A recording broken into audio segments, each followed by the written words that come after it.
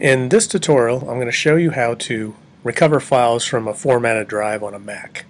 So if you format your drive and you've lost a bunch of files that you needed by accident, what I'm going to do is I'm going to show you how to use this data recovery software to locate the data and to restore it and recover it pretty quickly and with very little pain.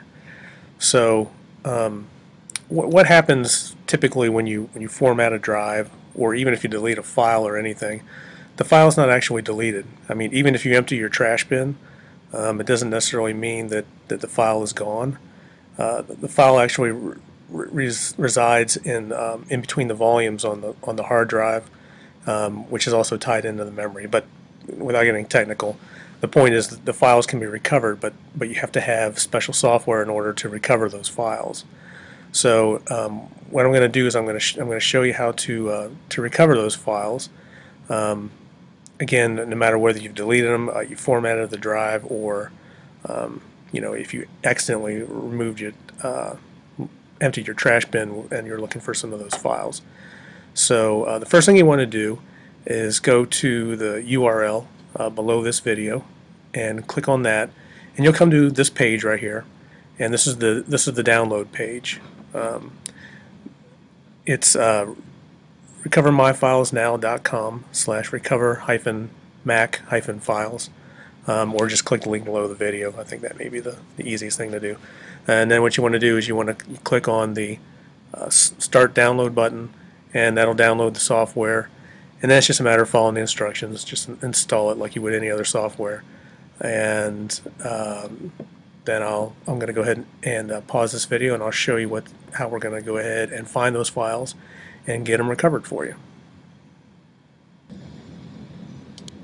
Okay, now that you've downloaded the software and installed it, go ahead and launch it from the Applications folder, and this is what you'll see. This is the first screen that comes up.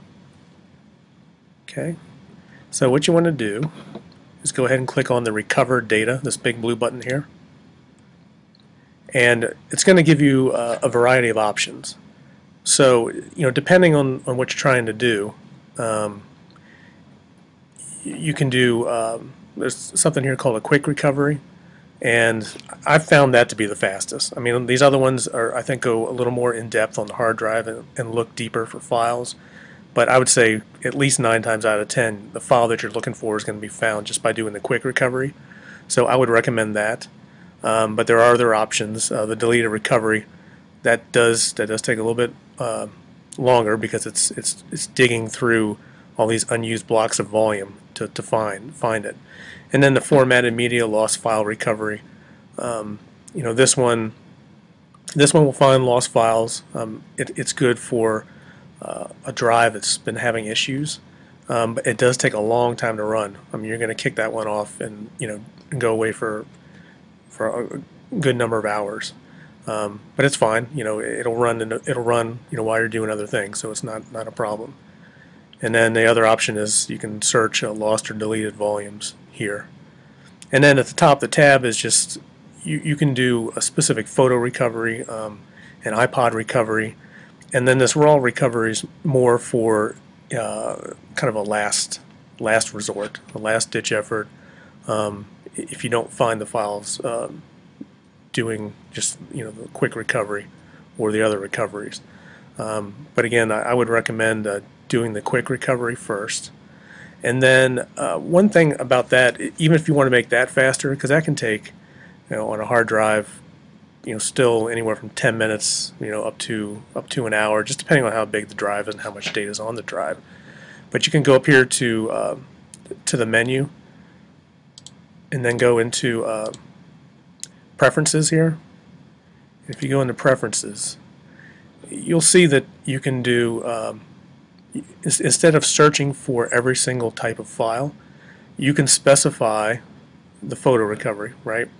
And you can go down, and there's all the different extensions. So here's a JPEG, TIFF files, bitmaps, GIFs, PNGs. So you could select, unselect or select only the ones that you want to recover. So for instance, if you lost a whole bunch of photos that you took on vacation and they accidentally got deleted, or the drive crashed and you can't find them, and you're pretty confident that they were JPEG images, then just select JPEG. And in that way, you can just look specifically for those files. The scan will go much quicker. So that's just one of those little time saver things, but it's not necessary. Again, this is just if you want to target specific types of files. So you can do photos, audio, video, whichever ones. There's these buttons right below the list here. You can click on those. But in this case, I'm just going to show you. We're going to go ahead and just run a quick recovery on the entire hard drive. So right now we're just going to leave this preferences alone. So I'm just going to click cancel here, and then we're going to go ahead and click on this quick recovery. Okay, then it's going to ask us which hard drive to recover, and by default you're going to use your Macintosh hard drive. So that's the one that's selected right now. It gives us the drive information over here on the right, in case if that helps us identify which drive we need to do.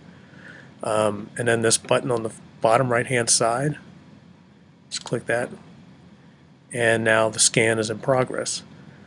So it's gonna scan all the volumes on the hard drive for files and folders. So any files or any missing folders, it's gonna keep working. It's gonna keep scanning, and it's gonna bring those files in a list for us.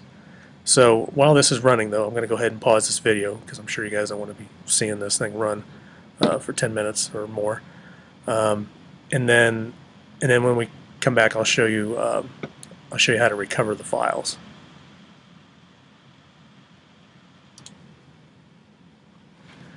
Okay, the scan is complete.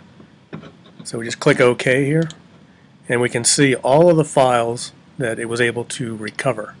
Well, at least the folders at this point. When you drill down into folders, you'll be able to see the files. You can go to it from here if you know which one of these folders your file's in. Otherwise, I find the simplest thing to do is just click up here on the upper left hand where it says File List. If you click on that, what it does is it organizes the files by file type. So you've got videos, you've got documents, which can include Microsoft Office files, such as Word or Excel. You've got text, you've got application files if you're looking for an application file of some sort, and you've got photos and audio. So let's say like if you click on photos, and then over here in the right pane you can see that it actually shows you the different extensions for the photos it was able to recover. So if you were looking for a JPEG file, you just double click on that.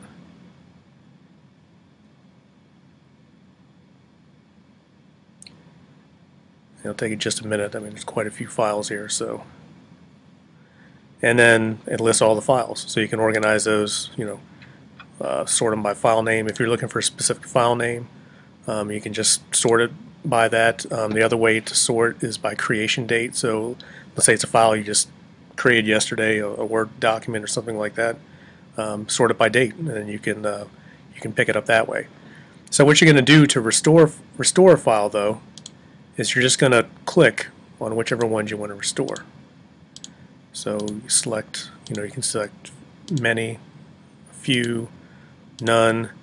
So that's a way to do individual files. If you just have a handful of files, you can do it that way. The other way is if you go over here to the left, see where it says photos, you can check on that box, and now all are selected. So once you select what you want to do, you just go down to the bottom right hand corner and you click on that recover button. And what the recover button will do is it'll prompt you and ask you where you want to restore those files to. So you got to select a location. So if you're dealing with a faulty drive or an SD card or a thumb drive of some sort, then you're going to need to put it in a different location, because you don't want to put recovered files on a drive that has some type of issue with it. So you want to put it in a clean location. So you'll have the opportunity to do that. The opportunity to create a folder to put it into.